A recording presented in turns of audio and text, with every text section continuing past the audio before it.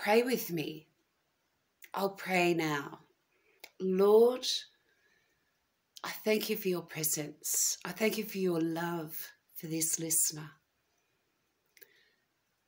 Father, I pray that you would help them to have a contrite heart. Your word says in Isaiah 57:13, the man who makes me his refuge will inherit the land and possess my holy mountain. Lord, we make you our refuge.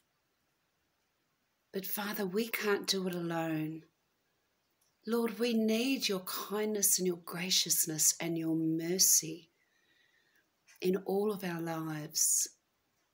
I pray, Father, that we would be one in unity with Christ, the body of Christ worldwide.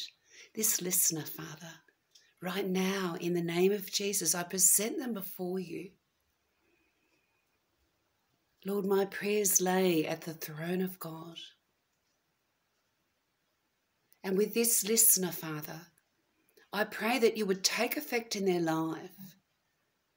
Father, that you would clear out any trap or plan or snare that the enemy may have laid against them doing things in their own strength. Lord, I pray that you would humble us, that you would humble the listener.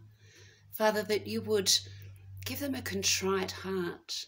Because, Lord, your word says in Isaiah 57:14, and it will be said, build up, prepare the road, remove the obstacles out of the way of my people.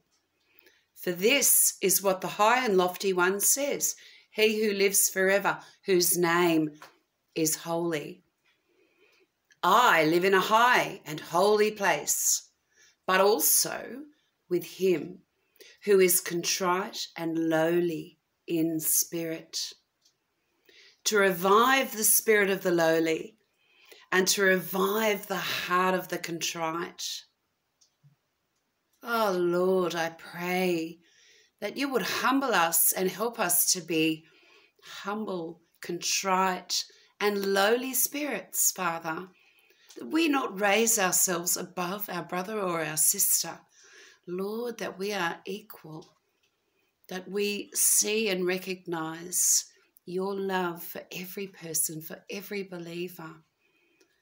Father, bless this listener with your graciousness and your mercy, that they may love with the heart of the Father as you intended for them to love in the way that you love us, with mercy and with grace. Lord, I pray by the power of the Holy Spirit that the person on the other side of this video, Lord, would receive this prayer, that any matter or thing that lay before them, any dignity, any pride, any arrogance, any blindness, any unbelief, any deafness, may it be broken in the name of Jesus. Lord, I lay beneath the feet of Jesus all that you have searched and found within their heart that may be in contempt of your godly ways.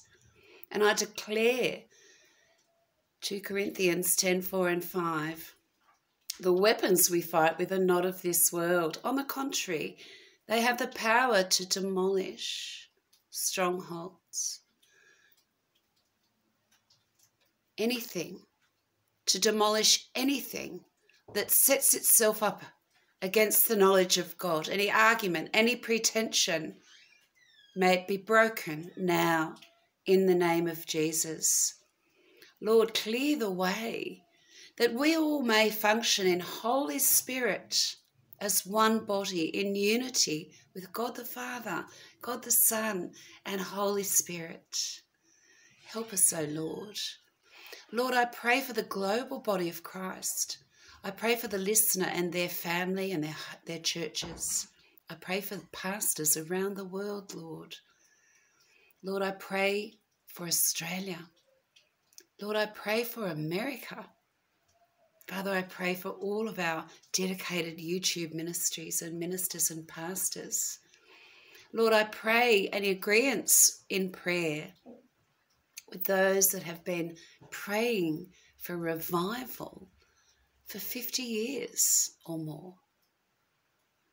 I stand with those prayers and I lay them at the throne of God. Lord, that you may receive these prayers, that all glory to you, Heavenly Father, in the name of Jesus. I pray and I thank you, Lord. I thank you that you pray over each of us, and I agree with your prayers for the listener.